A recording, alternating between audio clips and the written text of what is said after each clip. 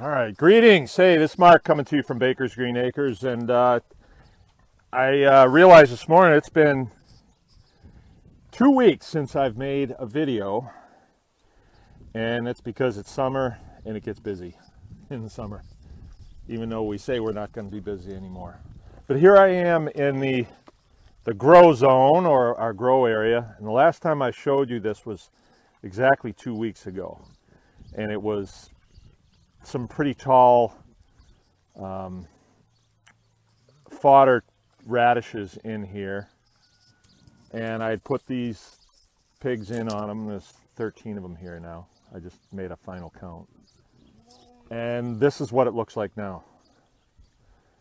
So they've done a pretty good job of taking it down, but what we're actually looking at here is all the tops are gone. So they ate those first, right? And now is the tedious part, is when they start getting hungry and then they start to dig. Because I want them to get all the roots out of here, right? And I want them to turn this all up. So today is my day. I start cutting hay today. And so this is how things will work. Here's the field that's next to it. It was field peas, and I told you that they didn't really go very well. You can look at the difference down this fence line. One side they've taken everything off, and then this side they haven't been on yet. And I didn't think these field peas were doing very good. But come to find out, let's see if I can grab some. They did come in pretty well. So this is what I'm looking at right now. I'm looking at just you know, the flowers are dying off and the pea pods are in place, and it looks like it would be a pretty good harvest here if we were going to go through and harvest this, but we're not. I'm going to turn them in on it, but not today, because I want them to do the digging that they need to do in there. So when you're doing planting, what you're looking at is, okay, I had 2 weeks of feed on here, right? 2 weeks. I got 2 weeks out of that. 100 by 100, 14 days, okay. Did pretty well. I did supplement their feed a little bit. I gave them junk bread. And I am planning to get at least that out of this. So I did all my preparation work. I've got to change the oil in the tractor yet today. And then I'll be cutting hay for as long as it takes me to get all the fields cleared off and stored in the barn. And if that's as far as I got for the summer, I would be very happy with that. But that's not it. We still have all the gardens to take care of. And then I'm prepared for, I figure I'll be another week on that field before they start digging. Once they start digging and they start liking those radishes, they'll go right through it. And then I think that I'm going to have at least 3 weeks on this field here, on the pea field. I think I'll have at least 3 weeks on that. And by that time, this field should be coming in. And this will be where they wind up in about another 3 weeks. Now, I just planted it yesterday, right? It doesn't look like much, but we're supposed to get a little bit of rain. The soil was nice when I planted it, so I'm pretty sure we're going to get good germination there. And I planted it with the same radishes that I planted up there. And by the time they're on here for a day, on the pea field for a day, I should have that field that they're on right now prepared and planted again. And then, of course, when I move them into this field, I'm doing the same thing here. By the time I get ready to move them back down there, we're getting a little cooler in the season. Which brings me to something that I've wanted to talk about for a long time, I've known about for a long time. And I think folks should go and do a little bit of research on this.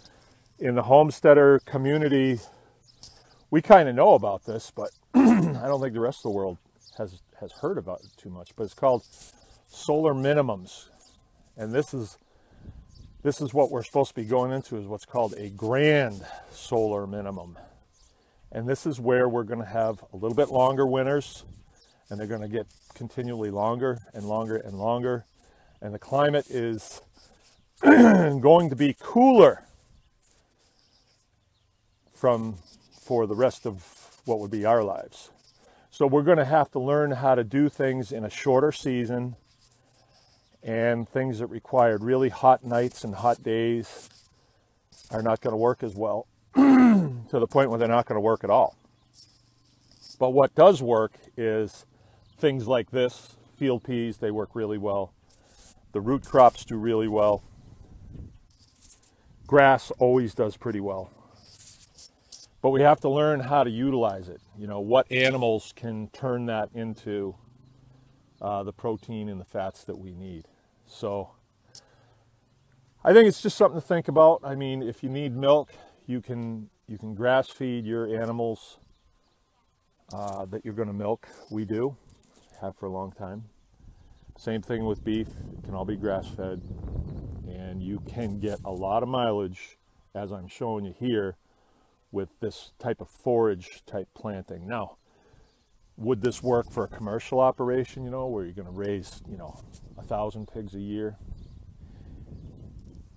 It could. On the property that I have here now, no, it wouldn't. I think that it's probably a better idea at this time, just my gut feeling, a lot of it's just gut feeling, to be diversified. So if all of our processes are hindered by cooler temperatures and more water, a lot more rain, and our groundwater is way up, we need to diversify into a bunch of different things. And this is homesteader advice. This isn't for the commercial guys. You know, that you should be, if you're planting 10,000 acres of soy and you're underwater this year, you probably ought to think about something else. I don't know what to tell you, but I do know that a lot of the croppage this year in the United States did not get planted.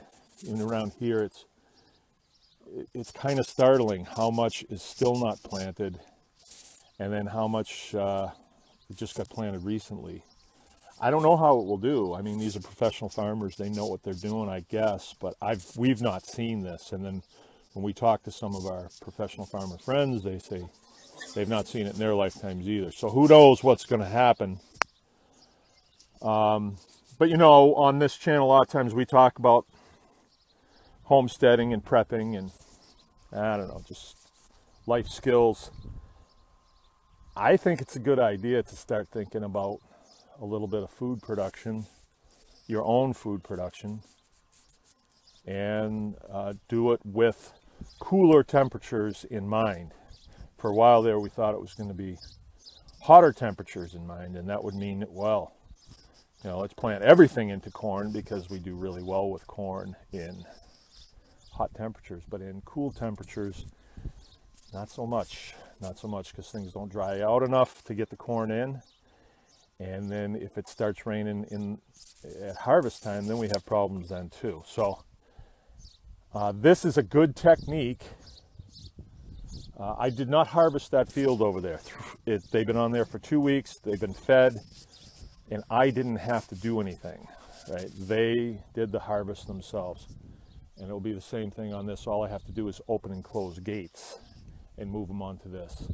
And then I can, you know, go about the other things that I have to do. I don't have to be too worried about writing fat checks to the feed company to come in and drop feed. And you don't want that, because that's coming off your bottom line, and it just makes it so it doesn't really work out, you know. I mean, it has to pencil out on the bottom, your bottom line. Those pigs have to be worth more than what I have into them, or this is not working, you know. All right, Well, I apologize. I don't have my smooth anymore. It needs to be repaired or replaced. I haven't got around to that yet. I'm busy with other things. But so that's why I'm just using my arm to hold this up, and it gets a little shaky, especially if I had 3 cups of coffee, which I did this morning. All right, it's Mark Baker's Green Acres. Remember, anyone can farm.